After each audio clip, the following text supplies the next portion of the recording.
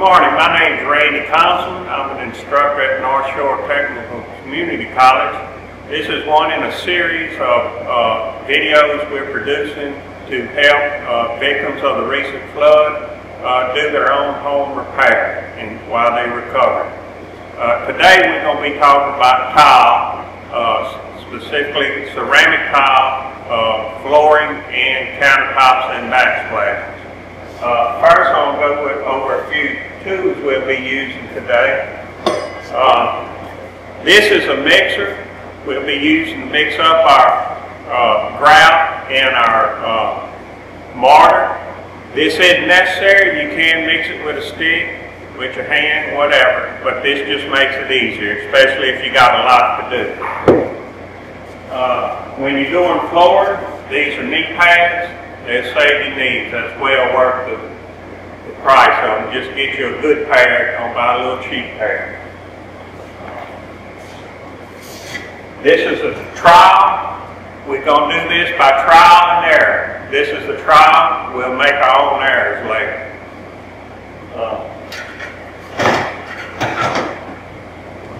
This is a dry saw. You can use it for making small cuts if you're doing flooring around a toilet flange or on the wall, if you have to cut a piece out around a wall plug or something. Of course, a tape measure and a chalk line and sponges and stuff. We'll get to that later. Okay, first we're going to talk about laying it on floor tile. I'm going to tell you how you're supposed to do it and how I do it.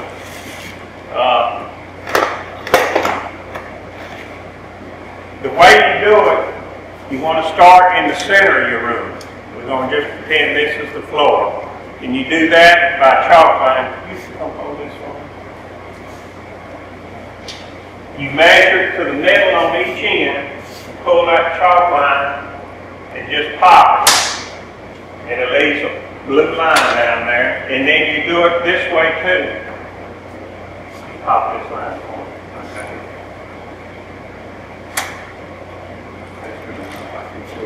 Okay, now you got your center point of your room.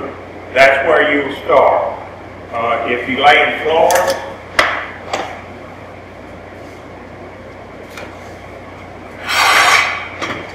this is a typical 1x1 floor tile. They come in all different shapes, sizes, well not shapes. A new thing is a wood textured floor tile. Looks just like wood. They're a little bit longer. You can get them in 18 by 18, but this is typically what you would use. And you would put your mortar down on that first little corner there, and lay that piece first, and then you would work off of it. Now on your floor, if you're removing old floor, if you got cement floor, you want to clean it as good as you can. If you have a wood floor, it's a good idea to lay cement back-board, and it just comes in like 3 by 5 sheets, and it's cement boards. And that way your wood floor don't give if it's an older house. You need a good foundation so the tile will not crack. And when you lay your tile, when you get your tile, you want to get enough the first time, and you want to make sure it's all the same block number. It'll be the same style, and same pattern and everything, but if it's a different lot number, it can be just a shade off, a little bit different. Okay, now I told you this is the way you're supposed to do it, so your flooring is centered. So your grout lines are centered in the room. Now, what I don't like about that, when you come from the center and you get to this wall, you're going to have to cut those pieces because it's not going to come out exactly even. And then when you come to this side, same thing. You're going to have to cut that piece. So to do less cutting, what I do I take my tape measure, and if I'm using 1 foot tile, I'll come out a foot from my longest wall. Actually, you come out a foot and like 3/8 of an inch, because you don't want to go up against the wall, or when the temperature changes, the floor expands and contracts, it won't crack. So I pop my line, like say a foot from that wall, so that's one wall I don't have to cut. And that's just my way of doing it, so I don't have to do as many cuts. Okay, and it's a good thing if you're doing the floor, you can go and lay a row out before you mortar it in, just to see how it's going to look, how it's going to lay out.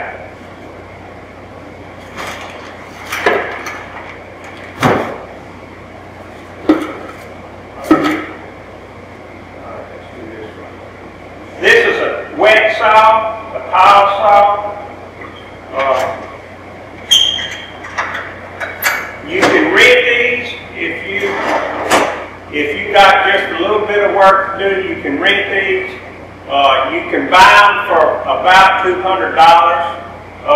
Not as nice as this one. This one's about $700. But if you're doing your whole house, you might be better off to just buy one of the little $200 ones. I built this stand. Normally this will just sit on the floor. You can buy wet stands and all, but normally you would do it on the floor. This has you pour your water in here. When you see when I go, it's got water jets that keep your blade wet and cool. That dry saw we looked at a while ago, you couldn't use it all day. Like you do this, the blade would wear out quickly because it gets hot quickly. When you cut it, you want to measure. There's a rule on here, or you can just measure it and mark it with a pen. You want to push it up against your gate here to keep it square. If you don't keep it square, it's not going to cut straight. And then you just want to ease it through the saw. And then when you get to the end, you want to shut it off before you pull it back out. I'll cut a piece and show you.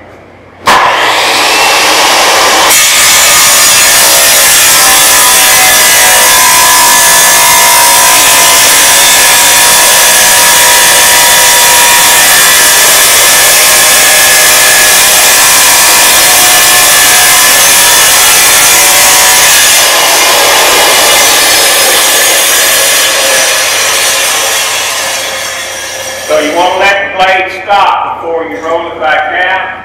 If you don't, it can catch the side and chip it or throw the little piece out. So you don't want to do that. This saw, also you can cut, it's a metered saw, you can cut on 45.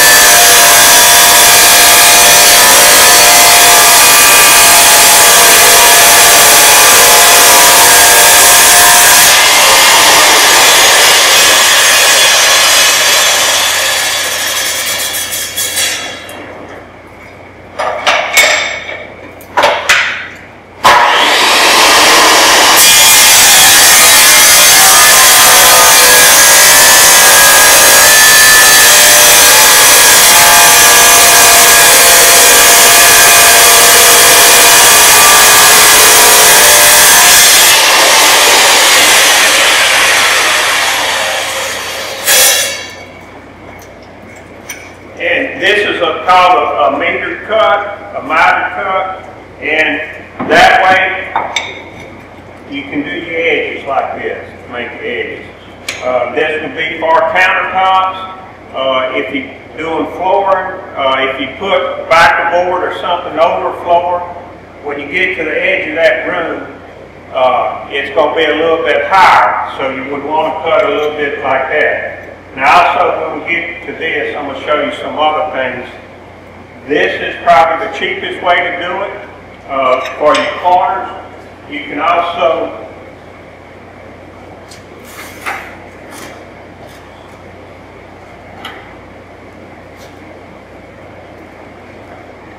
this is called a bull nose. It's a corner.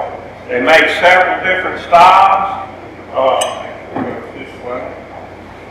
You can use those, or you can cut it and miter it like this for your corners, or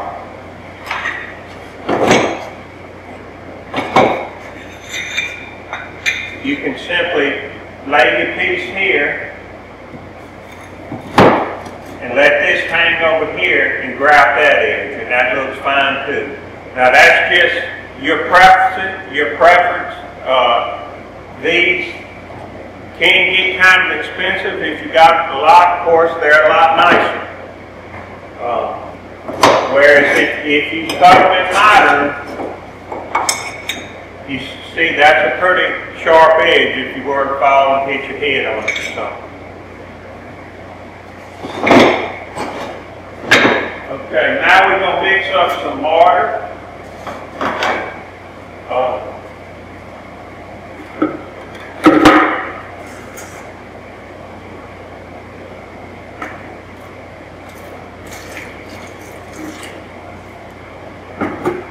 I always pour my water in first, and the reason I do that, if you pour your mortar in dry, and then you pour your water, you're going to end up having some of it caked around the corners. And it just works better if you put the water in first. And you want this about the consistency of pancake batter. And it's real hard to mix up just a little bit, so it may take a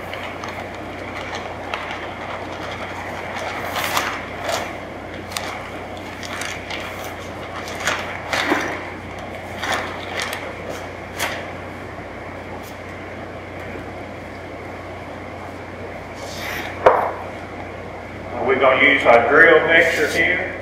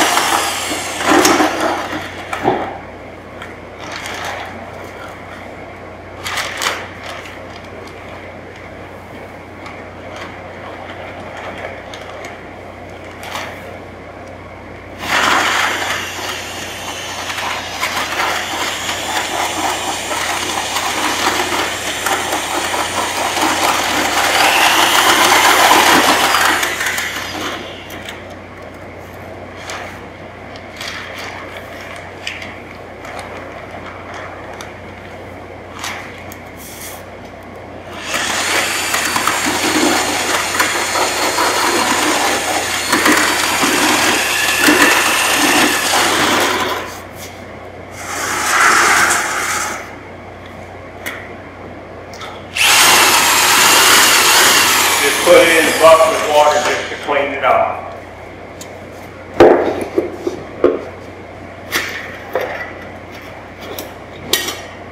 Okay, we got two different size troughs here.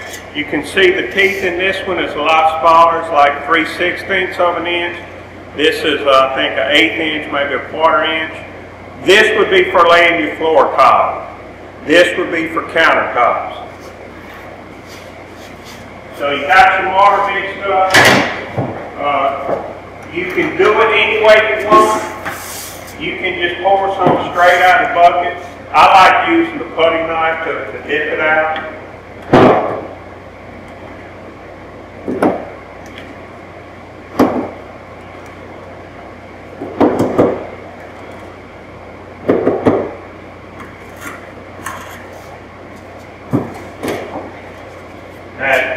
You want to hold your trowel at an angle like that. Don't hold it flat. Hold it at an angle. just move it around.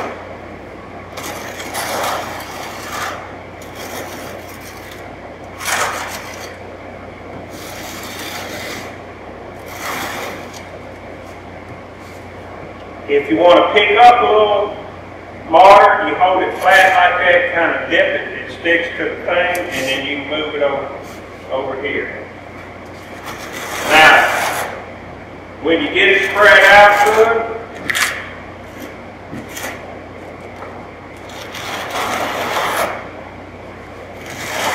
you want all your ridges going the same way.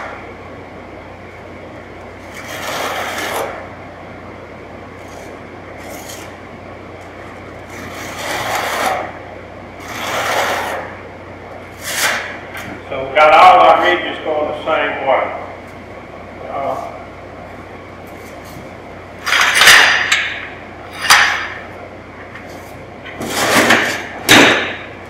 Now today we're going to lay the top without a bull nose. So we're going to hold this here, this first piece. We're going to make it level with the outside here. And just kind of put a little pressure and just kind of wiggle it down a little bit. When you got your first one,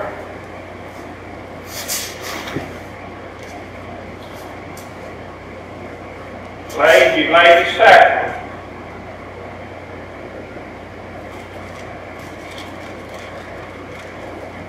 And these are spacers. You want your grout lines to be all the same width. So this is just a little spacer you stick in here and pull it to it. And like I say, just put a little pressure on it.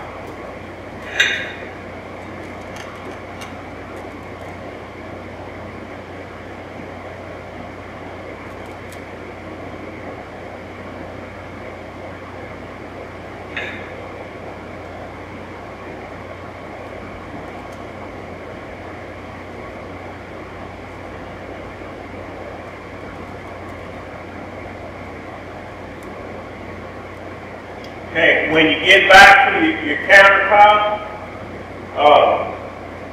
you have a piece here you got to cut. So you would need to measure it.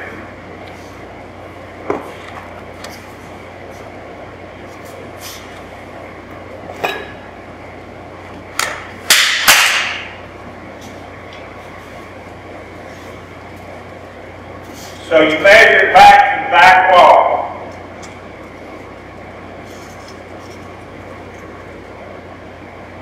This is an inch.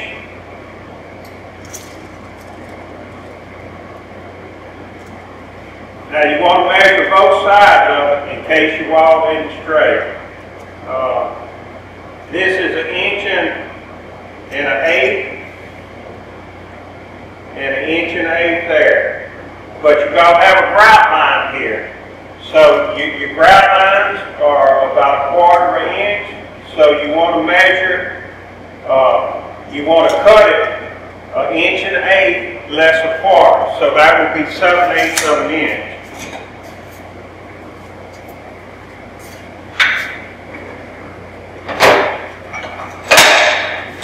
Now this piece we cut our corner off of, we can use this other side of it. You always want to use the factory side, which is the smooth side. It's beveled a little bit and just looks better than if you use a cut side. Now if you pour the end of your project and you're going to either have to use a cut side or go buy a new box of tile, you can go and use a cut side, especially if it's going to be behind a couch or a cabinet or something.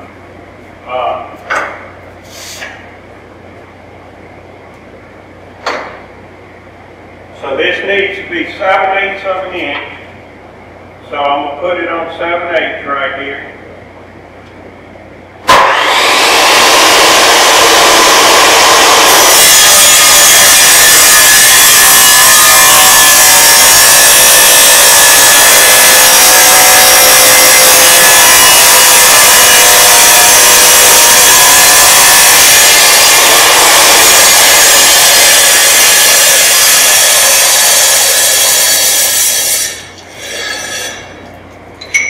Actually, I cut so it needs to be just a little bit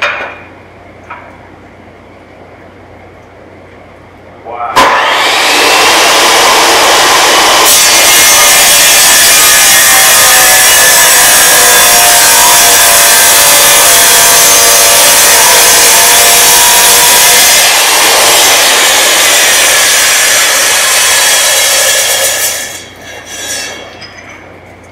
So you want to put your cut side up against the wall.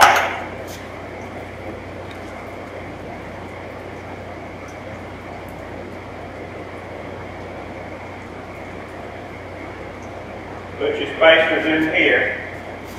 That way it's all the way up against the wall.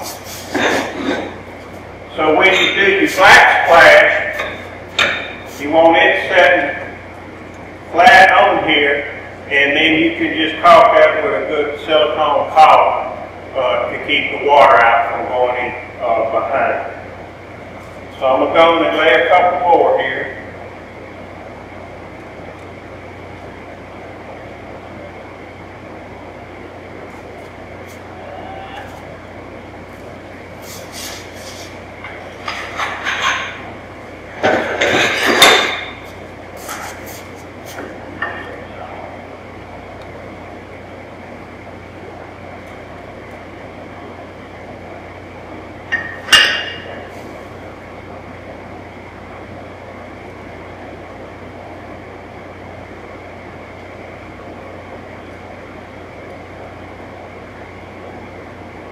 Now when you mix your ground up, you don't want to mix any more than you can use in probably 45 minutes or an hour. After that, you can use it. It's just a little bit harder to handle.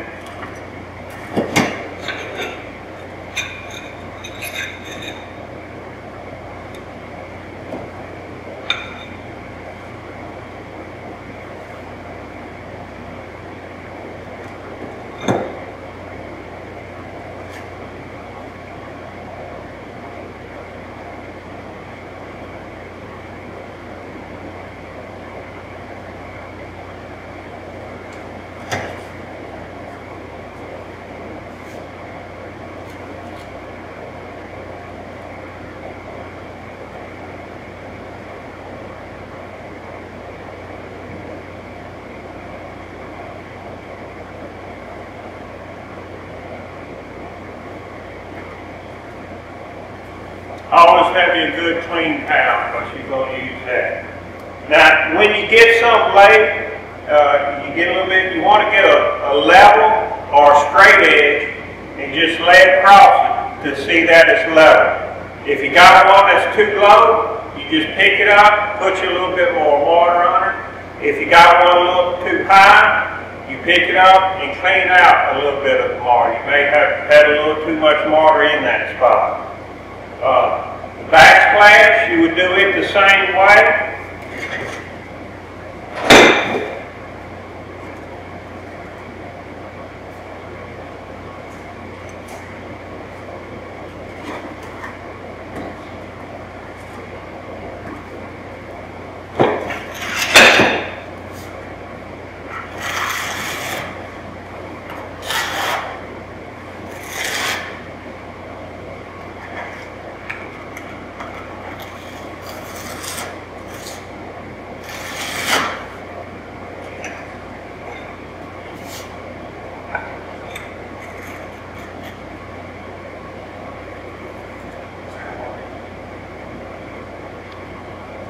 Okay, so the backsplash is just like the tabletop with your spacers. Just kind of push it in a little bit to stir everything. Alright, now, we're not going to do any more that way just for the instructional. You want to let this sit for 24 hours and dry.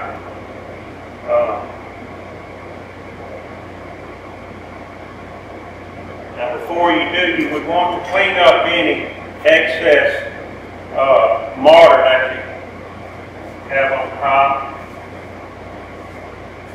just to make it look better.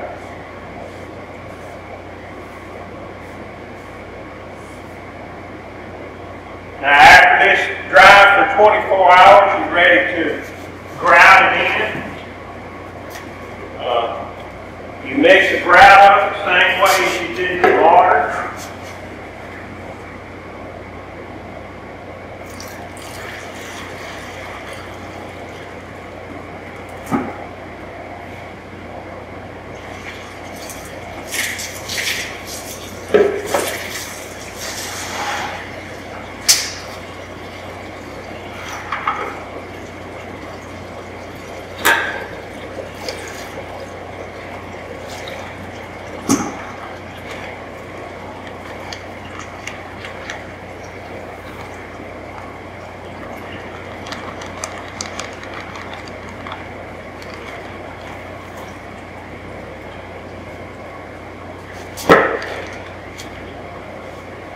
Now the grout comes in several different colors.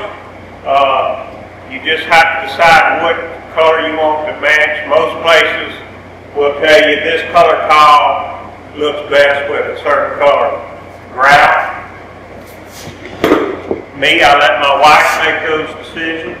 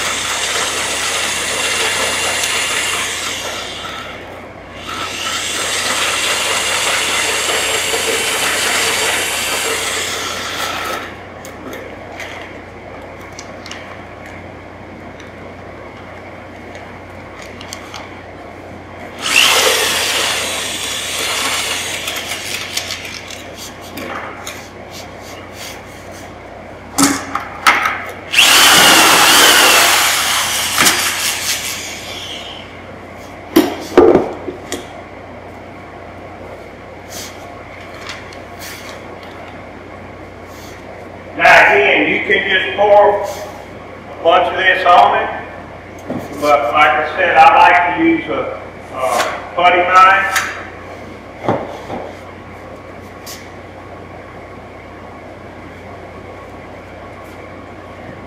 And I kind of spoon it into the cracks. And again, this is the next day after this tile has set for 24 hours.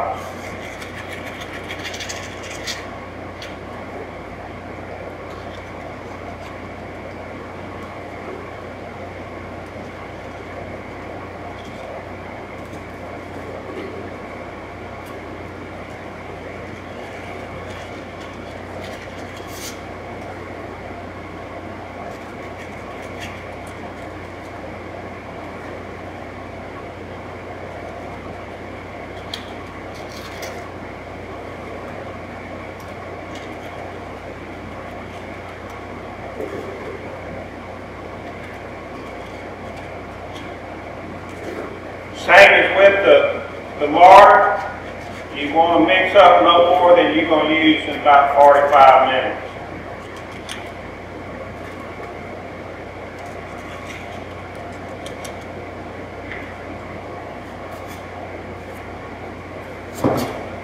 Now this is a grout trowel. You see it's smooth, it doesn't have the edges on it. You just want to wipe it off with this. Now you don't want to, you want to go diagonal.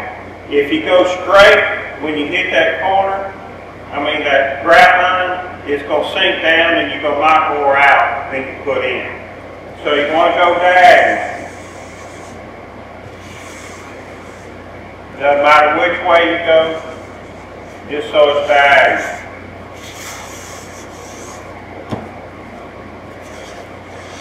And you want to scrape it off as much as you can.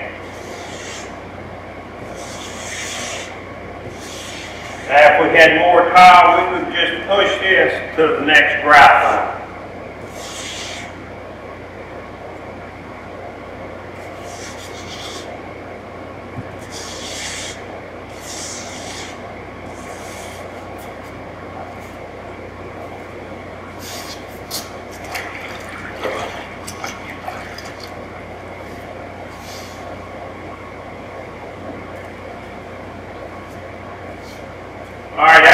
do what you can do in about an hour, or you can actually do the whole floor if it's a fairly small room.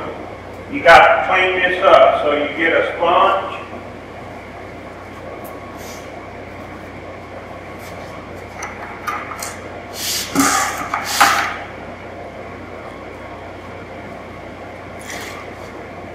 And you just lightly wipe it. You can get it all off the tiles.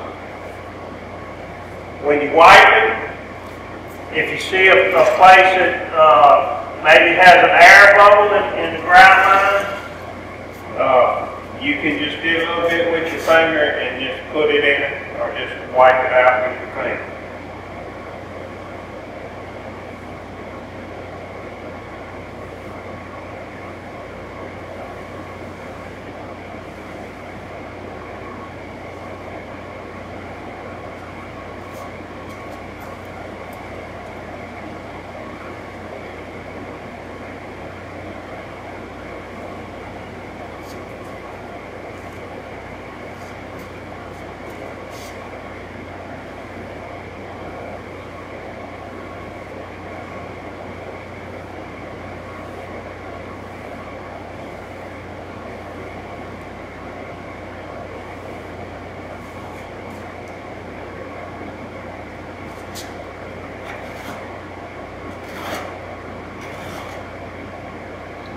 Okay, now after you have that white,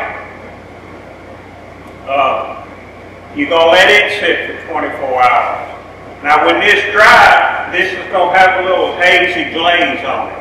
So you got to come back and re-wipe it again. They make a glaze cleaner. You can mix with water and do it.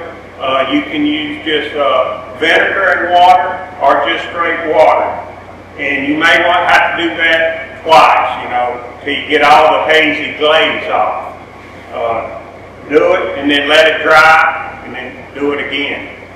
And after this sits for 24 hours and this grout is dry, you have to seal the grout. There's different kinds. You put it on with a paintbrush. They got in a spray can. You can spray it over the grout lines. And that seals it, because this grout is porous. If you spill something on it, the grout will stain if you do not seal it. So you want to be sure it's sealed.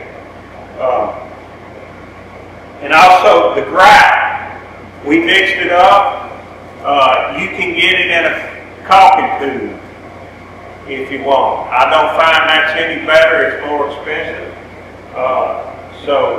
And the mortar, instead of the cement mortar that they used for 100 years or ever how long they've been doing it, you can get an adhesive, a glue type adhesive. It's a little bit harder to clean up, so that's why I like the mortar best. Backsplash, you would do it the same way. Alright, I think that's about it. I think I covered everything. I hope I didn't forget. If you do have any questions, you can check our website at northshorecollege.edu. We do have these classes if you want some hands-on experience. Most people in my classes, they have watched this sort of stuff on YouTube, but seeing it and actually doing it are two different things. I have people that never worked a saw. They're scared to death of the saw. But once they do it one time, they say, oh, this is easy. Same with the top. They're scared to death. They're going to mess something up or just not know how to do it. But once they get their hands in it and feel the texture of the mortar and grout and stuff, they say, oh, this is going to be easy. I can do this. All right, well, that's it. Thank y'all. And sign up on our website if you want to take the course in person.